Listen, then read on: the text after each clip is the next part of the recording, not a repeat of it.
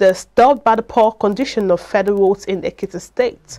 The Ekiti State Governor Oyebanji has called on the Federal Road Safety and Maintenance Agency, Ferma, to, as a matter of urgency, make concerted efforts to fix them without further delay. Oyebanji made the plea when he paid a walking visit to the Managing Director and CEO of Ferma, Engineer Nuruddin Rafindadi, at the agency's headquarters in Abuja on Wednesday.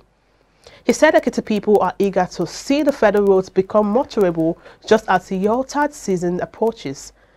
The governor stated that Ekiti roads were among the best in the country until early this year, when an unprecedented huge number of heavy trucks started plying the roads as alternative routes to Abuja, southeast and the parts of the north.